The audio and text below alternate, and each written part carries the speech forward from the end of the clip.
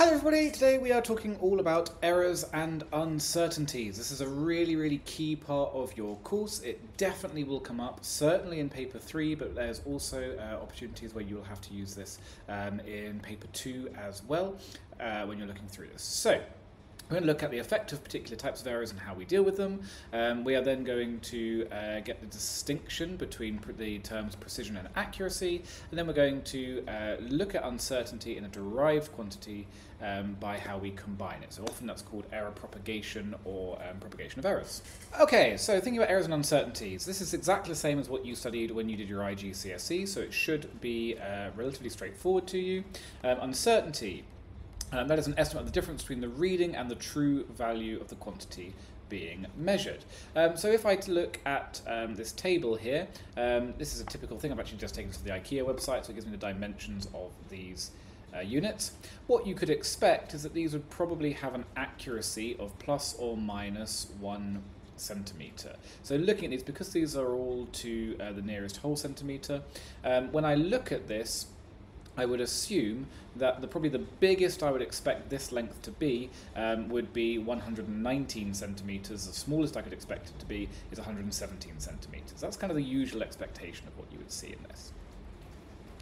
Error, that is a reason that the measurement may be wrong. So it could just be down to difficulty between looking at the graduations on something through to much more complicated reasons like calibration problems, things like energy escaping into the surroundings, lots of different reasons.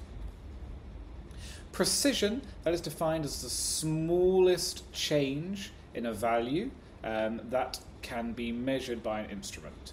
So when you use, say, a vernier caliper, that has a precision of 0.1 millimeters. When you use a micrometer, it has 0.01 millimeters. So basically, it's the smallest change that you can measure. The device itself is incapable of going any smaller. Now, if we say something is precise, that means that repeated measurements are the same. Accuracy means how close the measured quantity is to the true quantity. So this is a classic diagram that you've probably seen before.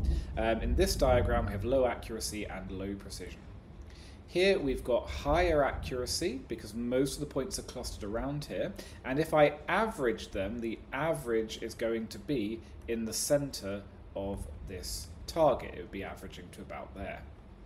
Here, the average point is there, so the average is inaccurate. It's far away from the true value.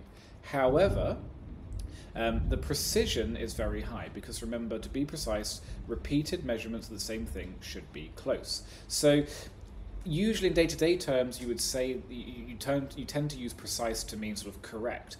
At A-level in physics, it doesn't mean that. Precise has a very narrowly defined meaning, which means the repeats say the same thing. And you must memorize these. These are on your physics flashcards. You need to know what they actually were referred to by CIE.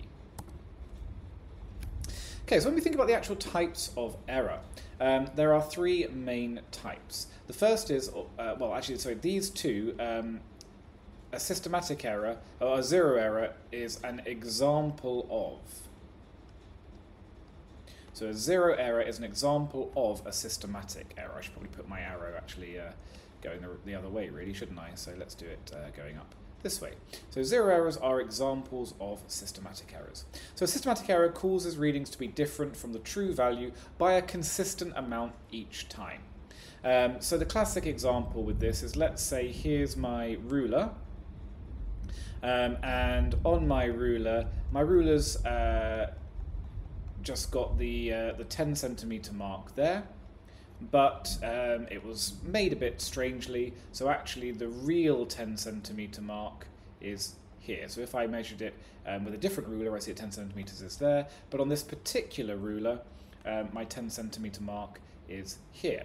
So what that means is, whatever this distance is here, let's call that 1 centimeter, anything that I measure with this ruler will appear to be 1 centimeter longer than it really is.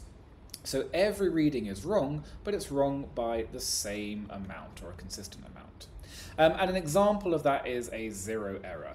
So you see this all the time. If you look at a balance in the lab, and when there's nothing on the balance, so it's empty like that, it says 0.03 grams, then every single reading you take will be off by 0.03 grams. If I then come along and put on top of it an object, and it reads then, so here's an object that I'm weighing, or getting the value of, and now it says 1.26 grams, then the true value will be 1.23 grams, because it was always reading 0.03 grams too high.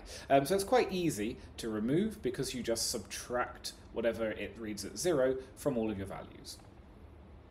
Random errors are ones that you can't correct for. So random errors happen due to things like, if you've got a pendulum going backwards and forwards and you're pressing start and stop, the random error would be your reaction time. It's not going to be a predictable amount every single time. So the only way to get rid of a random error is by repeats. The more repeats you do, the lower the effect of these random errors on your results.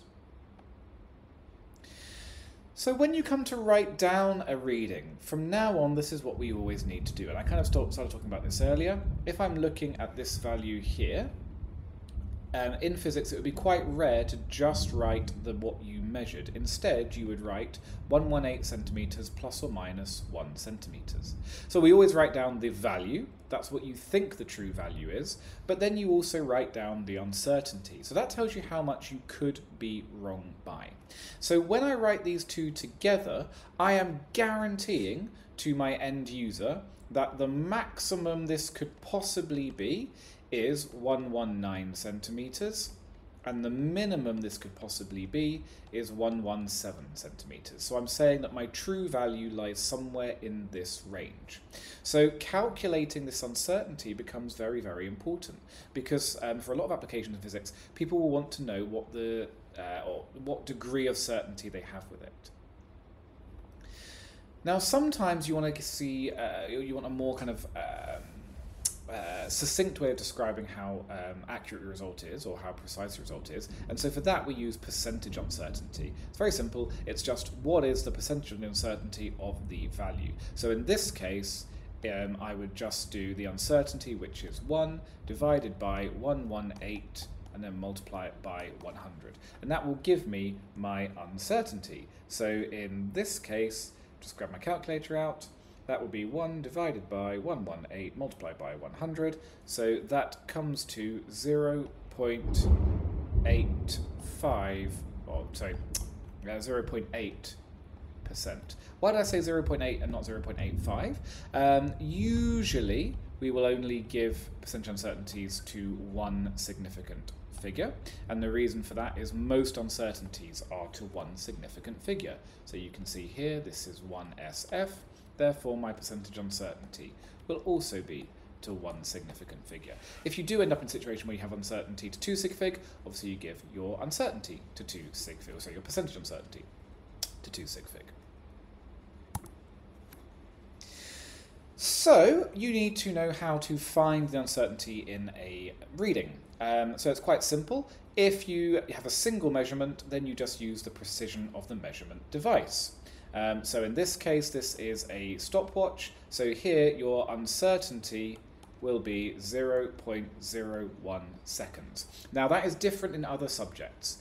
In maths, for example, in biology, I think they use half a second because they talk about reaction time. In physics, we always use the device that you're measuring.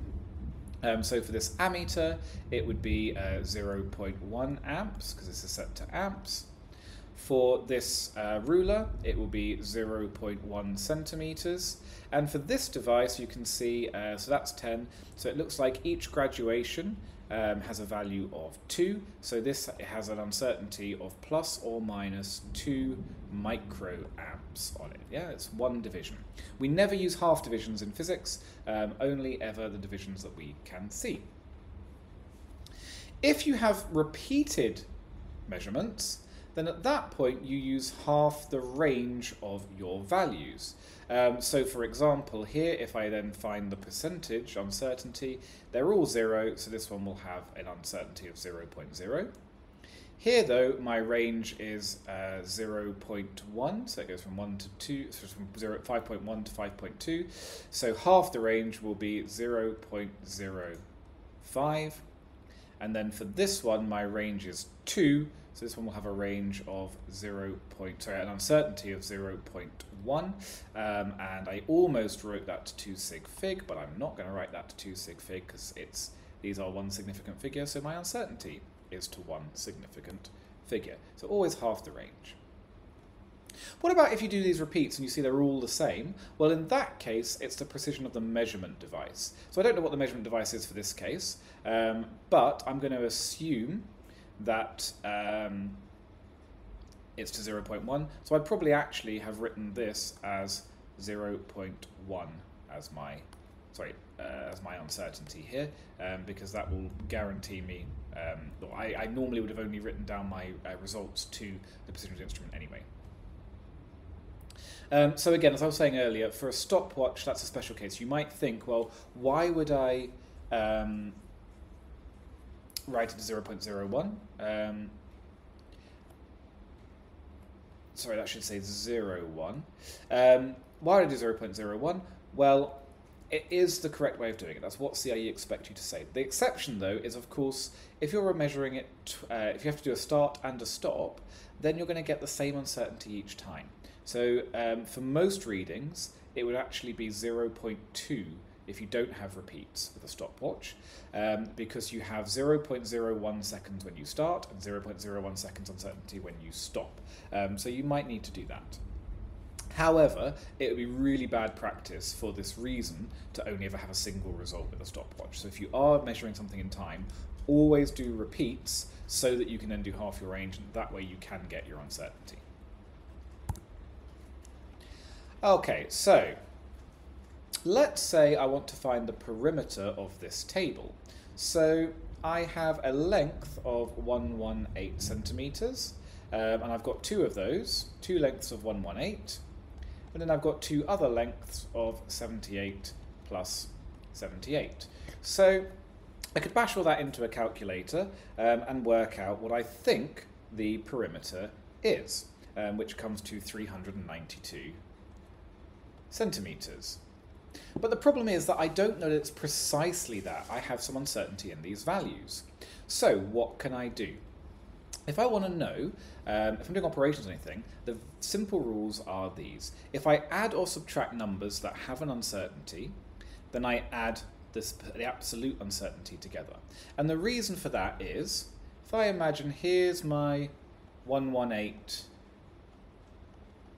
centimeter long thing, but let's say that actually I had the maximum uncertainty there.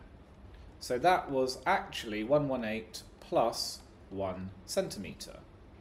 Well, if I then get another rod, and that one I also think is 118, but again I made the same, I've got the same absolute uncertainty to it, and this time again I just happen to be really unlucky and my true value is 1 centimeter larger.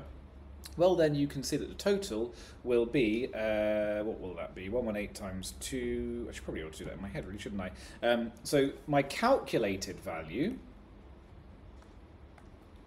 would be 118 plus 118, which is 236.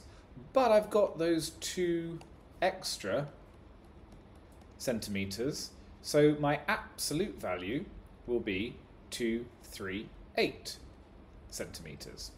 And similarly, I hope you can see, if I actually over-measured it and both of these were 1 centimeter shorter, then I would have got 234 centimeters as the true length.